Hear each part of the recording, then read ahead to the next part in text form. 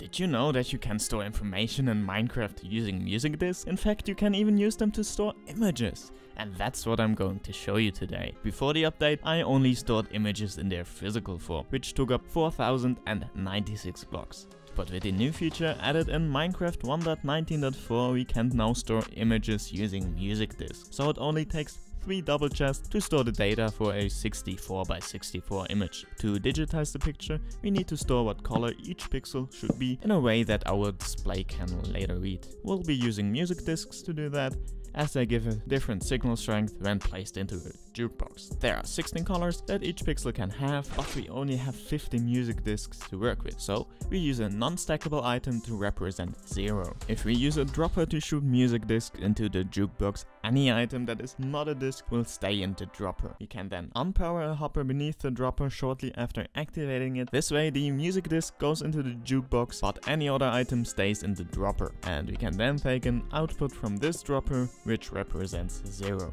Now let's talk about digitizing images. A 64x64 image has 4096 pixels. We don't want to put that many music discs into shulker boxes by hand. So I've created a contraption that can convert any image built with concrete powder and digitize it. It's basically just a bunch of item sorters. Each color has a different slot in the sorter, and above each slot I store the music discs that I assigned to that color. When an item gets sorted into a slot, it also sends a signal to the music disc storage above that slot, which then releases the corresponding disc that then enters the shulker box filler in the bottom.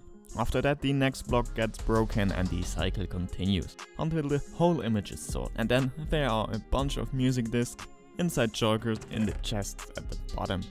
The next step is to read the music disc and place the concrete powder to build an image. For this, I've created a system that controls 4 slices from my color display individually, reducing 64 inputs down to 16. It works by shifting these columns. In one position there are glass blocks behind the observers, so no signal can pass, and in the other position there are normal blocks, so the signal reaches the rail. We can read a disc every 4 redstone ticks, so let's connect the red coder and see if it works.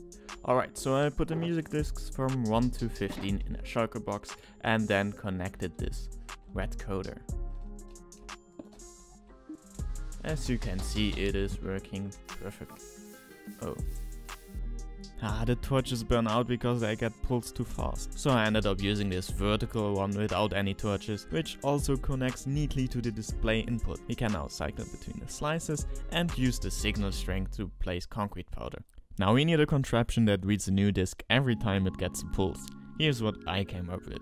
It could be way more compact, but my first objective was to get it to work at all. There were several problems. I needed to unload 2 shulkers next to each other and switch between them, because breaking and placing a new shulker takes some time, and you can't put any disks into the system while placing and breaking a shulker. So by using 2, you can first empty one shulker and then the other while placing the next one. Another problem is the timing between this contraption and the read contraption, but I'll just need to do a few quick tests and I should be done. It is never just a few quick tests. So a few days later I finally got the 4 white slice to work. These things take a long time to make, so if you want to support me, I now have a Patreon, where you can also download the color display. Or just leave a like and subscribe, that also means a lot. Alright, all I need to do now is put 16 slices next to each other and I'm done. One day and way too many tests later. Yes, it actually works! I just digitized an image and then printed it out in Minecraft. This is awesome. And the great thing is you can make way bigger images with this. The only limit is render distance and build height limit. And maybe your PC.